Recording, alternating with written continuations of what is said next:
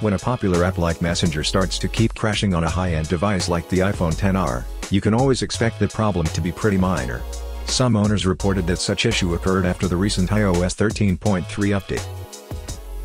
So in this video, I will be showing you what to do if Messenger crashes on your iPhone X after iOS 13.3 update. First solution, close Messenger and force restart your iPhone.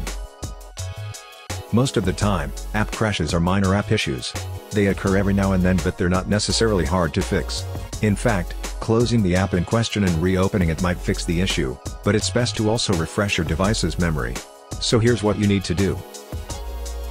Swipe up from the bottom of the screen and stop at the middle. This will show you the app previews. Now, swipe up on the Messenger preview to close it.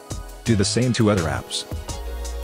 To force restart your iPhone, quickly press and release the volume up button, and then do the same for the volume down button.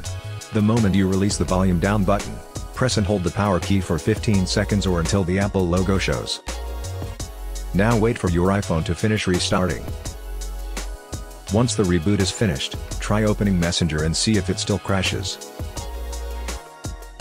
Second solution, uninstall Messenger and reinstall it.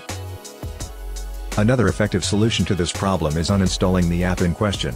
Doing so will remove all its associations with the firmware and other apps. After that, reinstall the app to make sure you have the latest version. Here's how you do those things.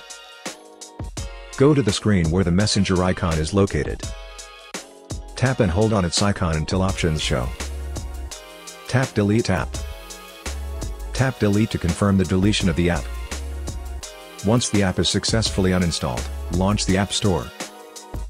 Search for Messenger, and then tap the install icon. Wait for the app to be successfully installed on your iPhone. When the installation is finished, tap Open to launch it. Most of the time, these are the only things you need to do to fix an app that keeps on crashing. However, if for some reason the problem continues, then you have to do the next solution. Third solution, factory reset your iPhone. A reset will be able to fix this problem, but make sure to create a backup of your important files and data because they will be deleted and you may not be able to retrieve them. When ready, follow these steps.